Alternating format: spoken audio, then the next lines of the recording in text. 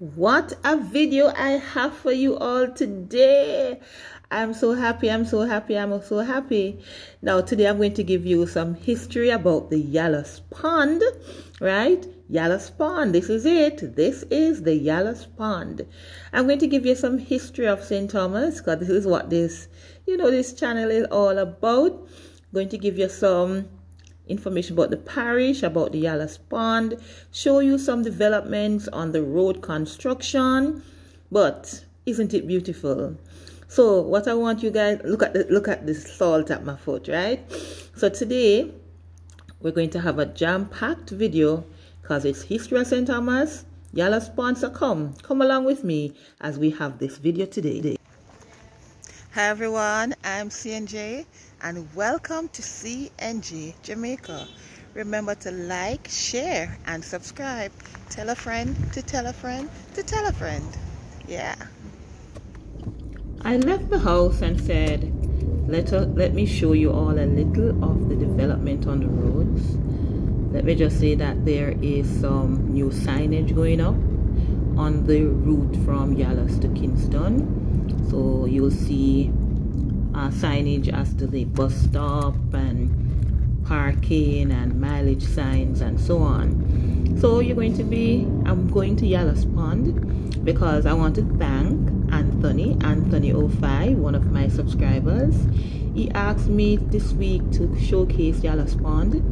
So remember guys, if you have a particular place in St. Thomas that you'd like me to showcase, please put it in the chat. All right, a particular part of the road development that you'd like me to show, also put that in the chat. But while I show you the development in the Yallahs area today, I'm going to give you a little history of our parish for the persons who may have forgotten or the persons who just don't know. So enjoy guys. Remember to like, share and subscribe. And if you have a particular place you want me to show, put it in the chat. And guys, I heard what many of you were saying last week, that the video was a little fast, so I've slowed it down this week. So I hope you do watch until the end. All right, so you see there is just a little change, still on dirt here in Yallahs, but it's going slowly but surely. Well, let us go a little while you watch the renovations on the road or the slowness of what is happening. Let me give you a little of the history of St. Thomas for the persons who don't know, or I'm reminding you. The parish of St. Thomas is located along the southeastern coast of Jamaica and is bordered by St. Andrew on the western end, Portland on the northern end, and the Caribbean Sea on the southern end. So everybody in Yallahs, or even St. Thomas, we can go to the sea easily, right? If I turn a little to the right and just go a little down, you will all see the sea. But as I go forward, there's a new gas station in the parish. There's a new gas station and it is coming up on my left. All right, in this gas station there is a pharmacy, I think it's ShopRite. All right, and then there's also a water fountain, a water station. You can go and get your gallons of water for all the persons who don't drink directly from the tap. I hear that there would be a KFC in this gas station as well. Let us see if it actually happened. So here I'm giving you just a short little look on this new gas station in the Yallahs area. All right, well, let me continue with the history of St. Thomas. Now, originally the name of the parish was St. Thomas in the East, and it was so named because they wanted to distinguish it from St. Thomas in the Vale, all right, which was in St. Catherine, sorry. So St. Thomas was combined with the old parish of St. David, and it is considered to be one of the oldest parish in Jamaica. All right, that's St. Thomas for you. His historic legacy dates back to the 15th century, as some historians have noted that when Columbus arrived, he was first met by a strong Taino presence in the parish, and St. Thomas was therefore one of the earliest areas of settlement in Jamaica. Can you imagine? We were one of the earliest, and now some people will say we're one of the most backward. Maybe it's because we started so long ago. Now, the name St. Thomas was derived from two possible governors of Jamaica, Sir Thomas Modiford or Thomas Hickman Lord Windsor. There are some historians who argue that St. Thomas was so called before the arrival of Sir Modiford. So Thomas Hickman Lord Windsor is who the parish may have been named after, and that was in 1662. Wow. Now, Morant Bay is the capital of St. Thomas and was identified as the chief town and shipping port in the parish. Alright, you see we're still driving on dirt? So you're getting some history lesson while you're seeing the view. Now, shortly after the English occupied in 1655, it was called Freeman Bay, alright? Named after Thomas Freeman, who owned a large tract of land here in the parish. Initially, the town was said to have been first laid out by Peter Balliet and was called Petersburg. It is uncertain when exactly the capital finally became known as Morant Bay. Now, the first set of people to settle in St. Thomas was the Tainos, the Arawaks, right? And they were already present in the island when Columbus came and said he discovered the place, right? The Spaniards, after settling, established cattle ranches at Morante, and this location would later be known as Morant Bay. All right, so we're going into Yallahs Bay right now. Beautiful sky, right? Beautiful blue sky on that Saturday morning here. Now, a year after the island was captured by the English, the earliest English settlers included soldiers that were sent to colonize the Morant Bay area. And then shortly after the conquest and after Cornwell had acquired Jamaica, he set about inducing settlers to come to the island. And you know what? A group of approximately 1,600 persons from Nevis, including Major Luckstone, and he was the governor of Nevis, arrived in the parish. Some settlers found it difficult to adjust to their new home, and they did not survive too long after living in St. Thomas. In a couple of months, up to 2/3 of the colonists, including Major Strokes, and his wife, died of fever. And many of you know about Strokes Hall in the parish, all right? Now, Major Strokes was survived by his children, who became quite wealthy and established two imposing houses, which are still there today: Stokes Hall and Stokes Field. Now, when I got into Yallahs Bay, the traffic was, it was a Saturday morning, long waits, roads not so nice and all, but it's Yallahs Bay, what do you expect? All right, so here we are in the Yallahs Bay area. Guys, sorry for the video. Okay. I hope it's steady for us this week. I got some comments that it wasn't so steady last week and a little fuzzy, so I tried to make it a little better for you all this week. Now, we normally when we talk about St. Thomas, we talk about the Maroons, right? Well, so out of all the groups of persons who settled in the parish of St. Thomas, the chief settlers were the Maroons. Now, these Maroons were ex-slaves who ran away to the mountains and joined other bands of Maroons who had fled their captors because of ill treatment, all right, and who did not want to be enslaved. In later years, bands of Maroons settled in the mountain areas of St. Thomas and eventually joined with those in Portland. Now, you soon see something here on this road here, Look. I was wondering where to go because I saw a tractor ahead digging up the main road. So I was wondering, Lord have mercy, What do I do? But I saw this vehicle before me, seemed very, very daring, and I said, let me follow, let me follow, let me follow. And look at this. This is the main road, but they have to dig it up to fix it. So they were digging off the asphalt that has been there for years to make a way for the new road surface. So as I talk, as I give the history, look at what is happening here. We're driving while it's being constructed. But let me give you some more information about the maroons before we get to Yallahs Pond, because that is our destination, Yallahs Pond. So I'm passing there, passing like my brave. Now, these slaves, they ran away from their capturers, right? And they went up into the mountain areas of St. Thomas. And they joined up with those who were in Portland. Because remember, we border Portland, right? And that formed the Windward Maroons. They set up an independent community, resiliently fought for many years against the English, and even had some levels of success. As the English had a signed peace treaty between themselves and the Maroons, right? Because they realized they couldn't capture them. Maroons are still present in today's society in their respective communities in St. Thomas and other parishes.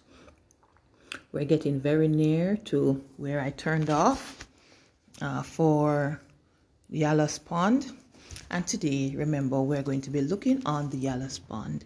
As I go into our video next week, I'll give you some more history of St. Thomas. All right, remember to like, share, and subscribe. And we're going to the Yallahs Pond. I did a video in 2020. It was June, actually, so a month. Now I'm doing this in July, but June of 2020, I did a video on the Yallahs Pond. It was very short, about 8 minutes. And you can go and look for it. Remember, my channel is CNJ Jamaica. And there's a nice little short video about the Yallahs Pond that you can see. But I'm going to give you the 2023 version in a little bit. So you're seeing all that is happening in the road renovation for the Yallahs area this week. But I want to just add on a little bit more. Be engaged with my channel a little bit more as I go and show you the Yallahs Pond. I'm so excited. Because that's a natural resource that we have here in the parish. That is, I think it's underutilized. I think maybe it's the capital incentive some of us don't have, or the rights to it or so. But investors, I think a lot can be done with St. Thomas, and I think the pond is one area that can be developed even more. All right, it can be. So let's go. We're going to turn to the pond now. So actually, when you get to a little out of Yallahs Bay, then you will find the pond. So it's a right turn, and this is the route to Yallahs Pond. This community is actually called Green Bay. All right. So you have the Yallahs Pond to the left, and to the right you have Green Bay Beach. Ponds sank, leaving pockets of seawater almost completely enclosed by land. And you know what they said? Due to evaporation, the water in the pond is extremely saline, at times recorded as being 15 times saltier than sea water. Can you imagine? 15 times saltier than sea water. And when you look at all the salt and foam that you see on the coast shore, you can realize that look like it actually is so. Now, besides that respected theory, there are a number of other very interesting stories about the origin of the twin salt ponds in Yallahs. I know one very popular one is that, and guys, you're seeing the community here. Some say that the ponds were once the family property. All right, a family owned it, It was under the control of two brothers. But then there was a dispute between the brothers, and they had the dispute because they both loved one woman. So listen to a local as he talks about what he uses the pond for. Fish, can you imagine? So listen. Sorry for the low audio quality, it was very windy. So what your four parents told you about this pond? Well, they told me this whole story. Two brothers were fighting. It's not this color all the time. This one, Yes. one mostly carry this color most time, but the other one of a bigger one, Yes. carry a bluer color. Bluer color, okay. So it is safe to go in there. Is there a crocodile in there? I see crocodile in there. I see crocodile in there more than once. Has it harmed anybody around this side? No, never learn of any harm on this crocodile. Okay, Never okay. learn of any harm. But you have seen? But you have seen them. Okay. So would you say go on it on a boat? Yeah, and I walk out in sometimes. Walk? Out. Yeah, just walk out.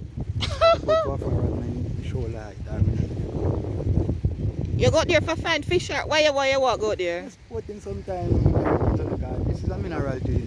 Oh. So you ask a good question here, but Yeah, this is a mineral tea. Like more time kids come around in the rushes are there. Yes. And the witches. Yes. They come and get them in the pan 2 or 3 times. They clean up nice, clean and pretty. Oh, because of the salt in the water. Yeah, and the mineral.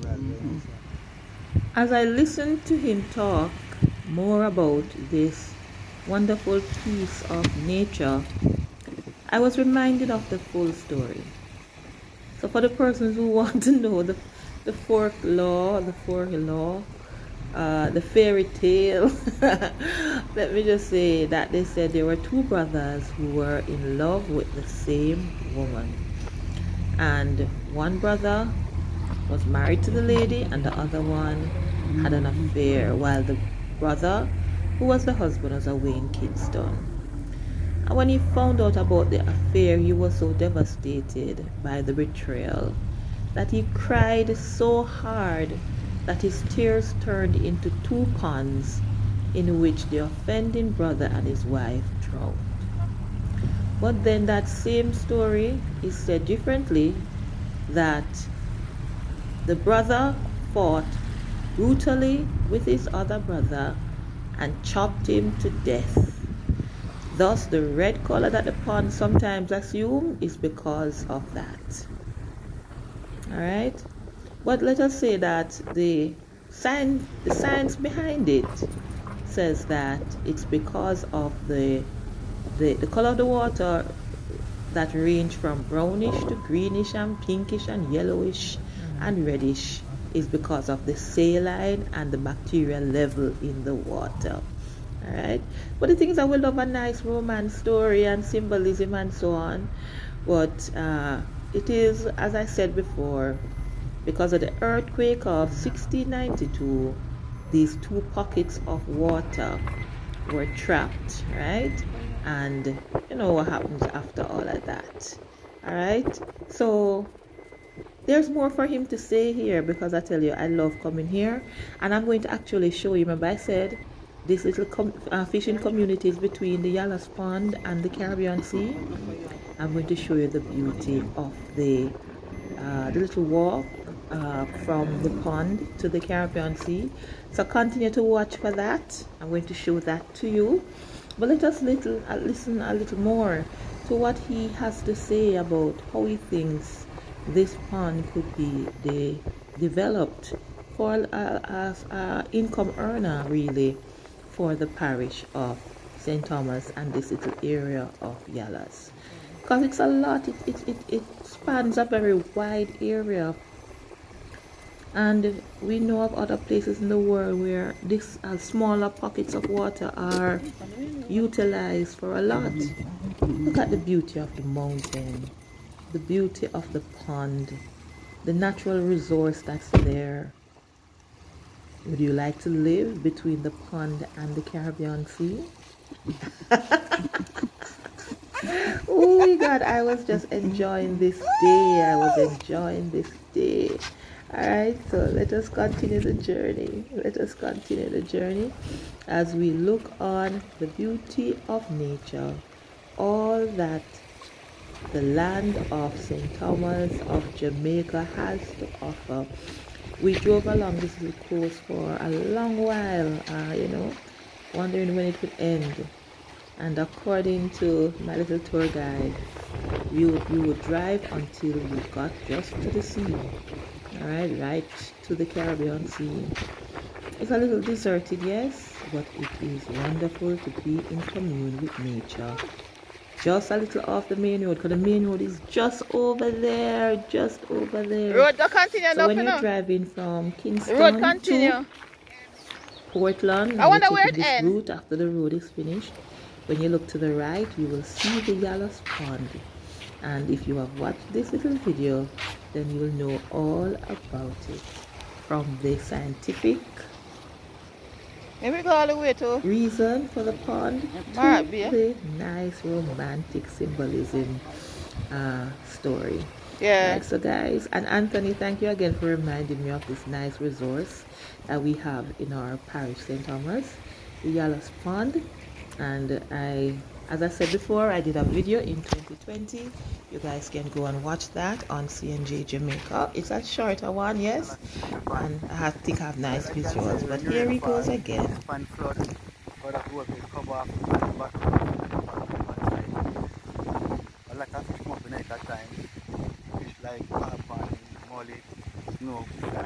Oh, so you can fish from this? Yeah, we fish from it, but most when the rain fall. That's why tide go down now.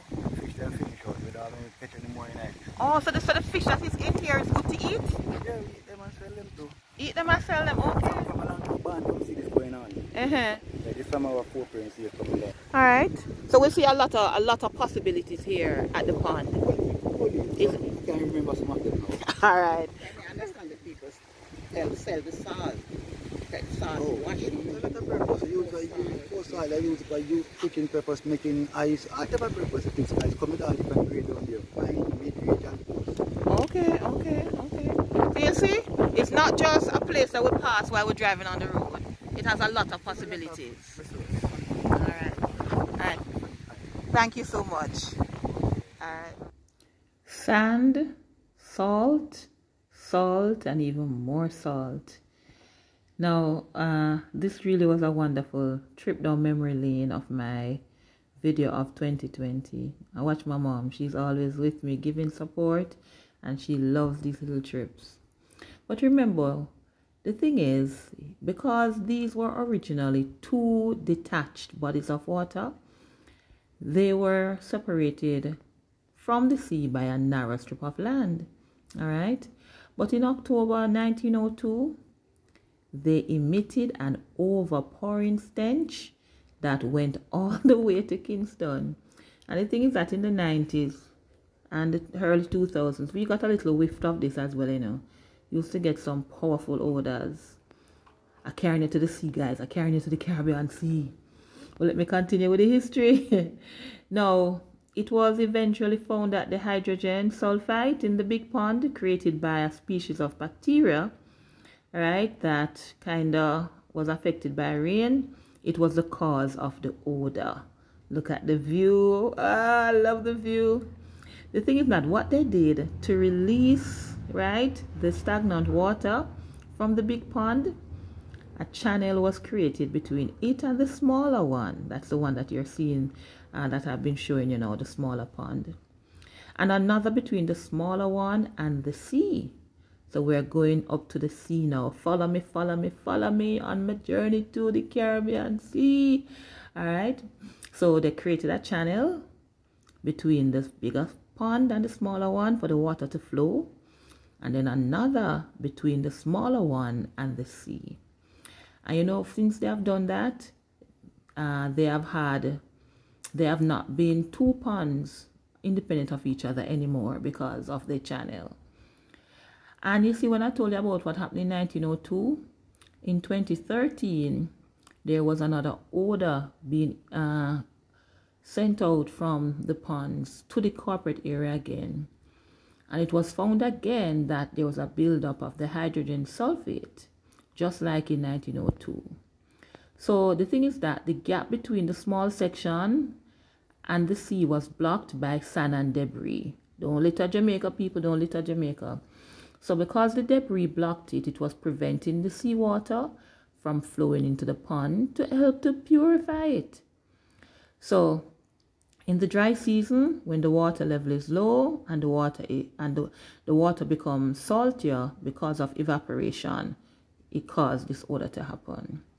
So the excessive growth of algae on the pond caused the malfunctioning, all right, or it caused the manufacturing, of the hydrogen sulfate, which escaped into the air, causing the odor.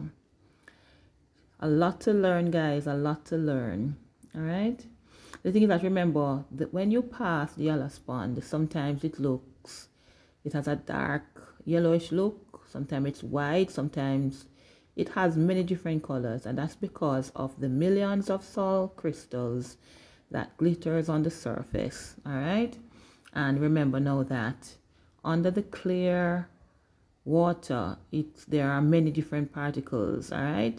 So when you hear that it's saltier than up at Bath Fountain and the sulfur and all of that, come and see the Yallahs pond. But look at the beauty of Yallahs, the beauty of St. Thomas. Remember I said this area, it's between the pond and the Caribbean Sea. There is the Caribbean Sea.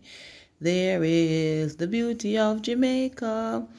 And the thing about living in Yallahs, living in St. Thomas, you have the sea to one side, the mountain to the other. Look at the beauty of my parish. Guys, I could talk for hours and days about the beauty of St. Thomas. But let me show you. Let me show you. So we have roads under construction, right? We have beautiful beaches. Right here, so it's kind of dangerous. The water gets deep rather quickly because remember we have a port. All right, Cow Bay is not far away. How many people want me to feature Cow Bay very soon? But there it is. Yallahs Pond and the Caribbean Sea. Was a wonderful Saturday to be out and about. Remember guys, to like, share and subscribe. And if you're here until this point, thank you so much for watching. All right, thank you so much. But I just love the beauty of nature and all that it has in store. It's kind of a lonely place, you know, but it's beautiful. A house here would be great. You'd have to know that if the hurricane come and if the pond overflow, there's a little risk there. But it is beautiful and a day trip here is great. It's great. So remember, next week, beauty in Jamaica, eh? Some more history of St. Thomas, show you a little more of the road renovation, road construction, some more update. But listen to my friend as he calls out the video. So what would you say like to the government or so that they could help to develop this to be like a income earner for the parish? Oh, that would be great. It's a good idea. Yeah. But if they do, it will be grateful because it will be helping a lot right through the whole world. Not only the parish, but the whole world, because I see where I go to Bath Fountain and I see there are some of these same mud treating people. Yes. Minerally. Yeah. Yes. I know this one's stronger than Bath Fountain one. Because of the strong salt. Yeah, very strong. The sulfur and the salt. The sulfur and the salt, very salt. He believes in the healing power of the sulfur in this water. Said he will take his children there if they have any skin issue, and after they visit there about 3 times or more, then the skin comes back perfect. He makes it a regular trip to go into the water from time to time. Now, when I heard him say that there's crocodile there, I said, I don't think I'll be going into this water. But as we say in Jamaica, to each his own. All right, to each his own. Well, let me just say it was wonderful, a wonderful day trip. I hope you enjoyed this video. All right, on the Yallahs Pond. Anthony, if you have another place you want me to visit, let me know in the chat, or for my other subscribers, let me know in the chat. I'll be happy to oblige as long as I can find it wherever the road goes. In my video on 2020, I said beauty is just around the corner. And let me just say to you guys, the beauty is in us. It's around the corner. It's in the persons who we interact with. We just have to delve deeper and find it. Let us take nothing for granted. Let us enjoy each day as it comes. And even though at times it seems as if things are taking very long to happen, or it seems as if it's not going to happen, let us continue to have hope. For years we have called St. Thomas the forgotten parish, but I never thought I was forgotten. I knew that we have a lot to offer. C&J Jamaica is all about that. So if you know of places that you want me to showcase in this parish, go ahead, man, bring it to my attention in the chat. And if I'm able to do so, I will. So thank you all, guys, for watching this video today. I run gone to the next adventure. Woo! Hi everyone, thank you for watching. See you next time on C&J Jamaica.